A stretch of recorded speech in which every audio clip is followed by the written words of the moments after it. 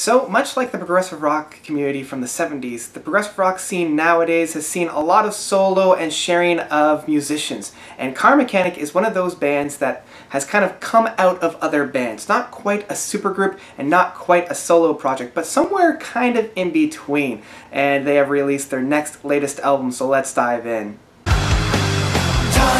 and time again.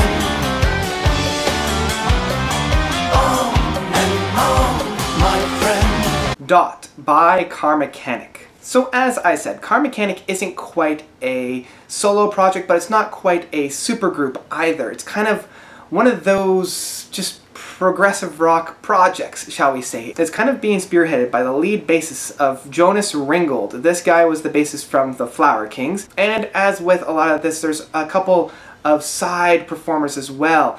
We find Andy Tellison from The Tangent coming on here as well, but only as like a guest appearance on the 2nd and 6th track. And Dot, it's the 5th studio album from Karmakanic. I heard about Karmakanic from their 3rd studio album, and in my mind still the best album, Who's the Boss in the Factory. We're here because Karmakanic makes some beautiful, optimistically celebration of songs here.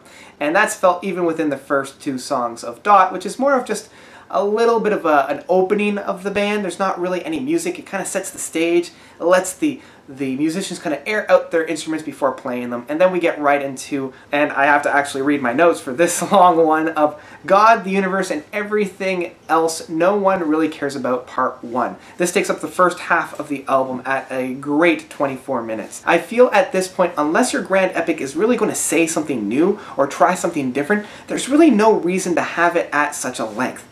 Luckily, we find here that it does actually go somewhere. The twists and turns that this first song has is really quite interesting, and I really like it. Now, true, there's no real groundbreakingly new territory that we're exploring here. A lot of it is kind of that paint by numbers, Flower Kings, or that progressive rock that we found that's coming out of Sweden at this time. So within that, there's really nothing grand that's being discovered here.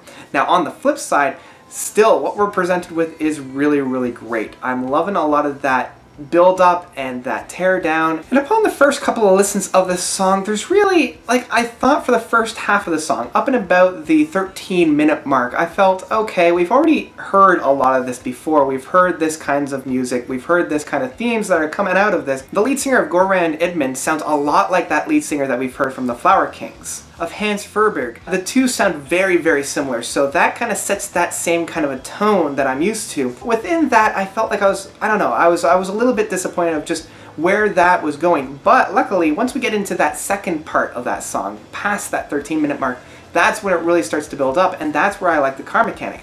Karmakanic has a little bit of a darker tone and a darker edge to it that Flower Kings were using more in their latest 2 albums with a little bit of a darker undertone.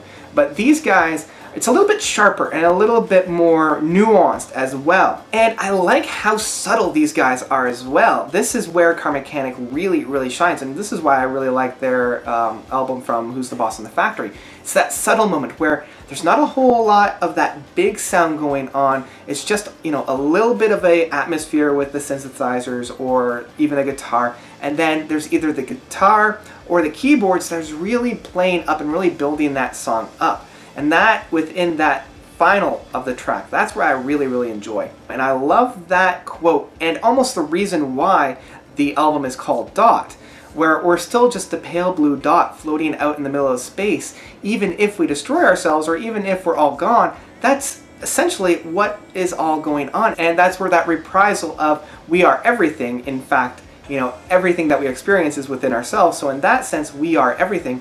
But in the same sense, we're really nothing when you kind of compare it to the grand scheme of everything. It's both very optimistic in the fact that we are both everything, as well as we're both nothing. So it's got that duality between that. And it really don't matter if we care or not. After all, we're just a pale blue dot.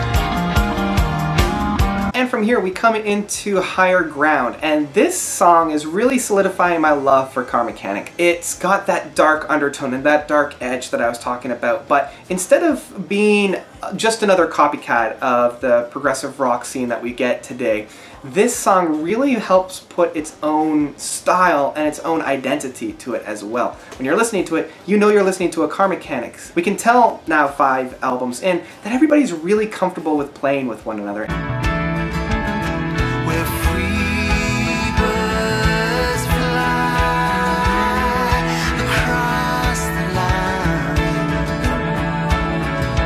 Unfortunately, the same can't be said for the 4th song of Steer by the Stars. This song is a little bit hard to get through. It's very much that accessible prog that we hear a lot. I know a lot of prog bands nowadays like to try their hand at more of that ballady style, and unfortunately a lot of the times it doesn't quite land and it doesn't quite work. Now luckily we are ushered into the next 2 songs, and these songs blend very well together. This one we have as The Traveling Mind, and I love the passion that is felt here. Again, that lead singer of Goran, the passion is felt very much in his voice, and that is just echoed with everybody that's playing here. I love that play out of this song as well, where the guitars are really swimming.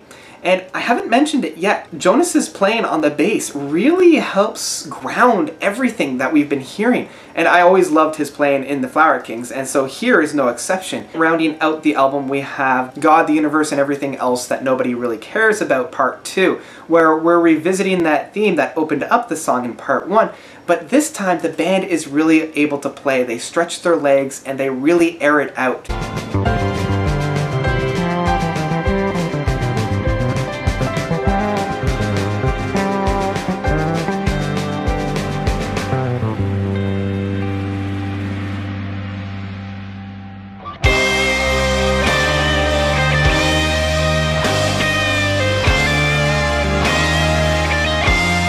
Overall, I felt like this album, although was lacking in certain things, definitely made up for it in others as well.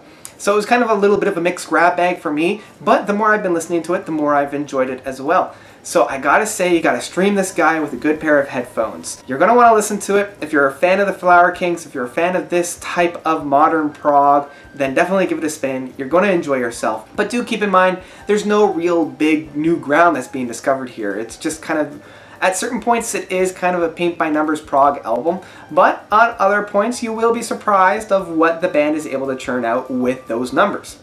And so that's about it for Dot by Karmakanic. What did you guys think? Did you love it? Did you hate it? Either way, let me know by commenting below. And thank you guys so much for watching. You guys are definitely the best. Until next time, notes out!